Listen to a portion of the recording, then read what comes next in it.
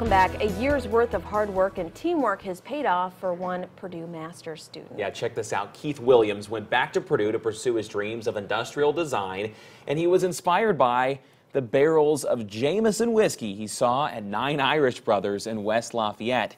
So with the help of owner Jerry O'Brien, he built a one-of-a-kind electric car out of a Jameson barrel.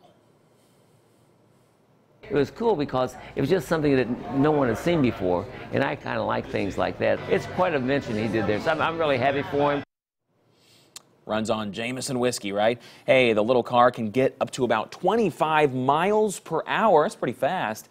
Each wheel has an electric motor that is controlled by Guinness taps, of course. O'Brien says to keep an eye out for it on the road during next year's St. Patrick's Day festivities.